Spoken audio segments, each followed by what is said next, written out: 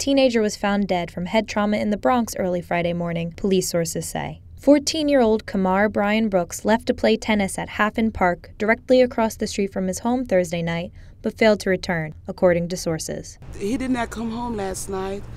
His dad was looking for him last night. He did not find him, so he was up all night, and he decided this morning to go look for him about 5:30, 5:40, and that's when he stumbled upon his body. Kamar's father, Cassell Brooks, discovered his son's body just beyond the courts with his tennis bags and racket. It appears as if he had been heading home.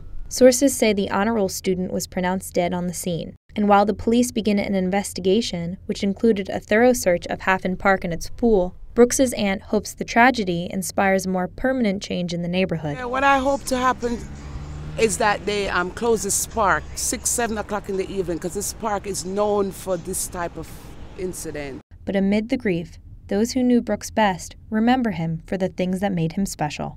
Loves to play tennis, too much I think, because he played with grown men and they all say he was the best, he was really good. The exact cause of death is still unknown. This is Kate Traficante for the New York Post.